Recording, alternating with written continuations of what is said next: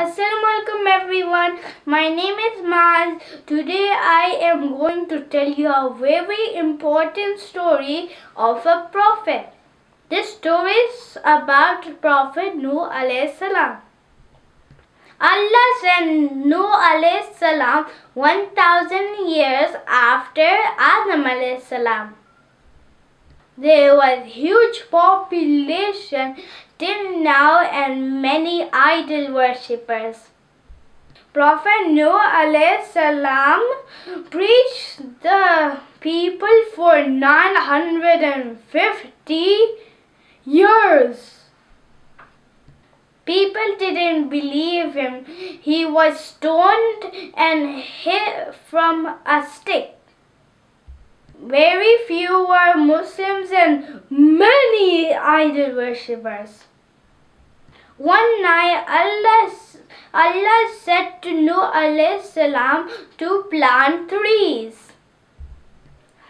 Prophet Nuh alayhi salam and the good Muslims planted plants for 100 years.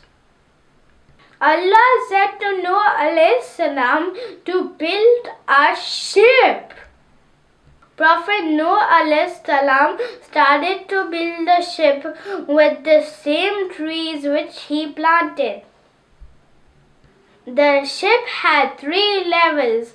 One was for birds, the second was for humans, and the third one was for animals. The idol worshippers started to laugh at the prophet. Allah said to Prophet Nuh alayhi salam that he would flood the earth and kill the idol worshippers. When you see water from your stove in the kitchen, board the ship. After some days, water started to come from the stove in the kitchen. Then he called all the good Muslims and the birds, the animals to come in the ship. All entered the ship and it started to rain. The idol worshippers started to laugh at them and suddenly it started to flood. Nuh alayhi salam said Bismillah and the ship started to move. All the disbelievers were on a mountain and they suddenly drowned.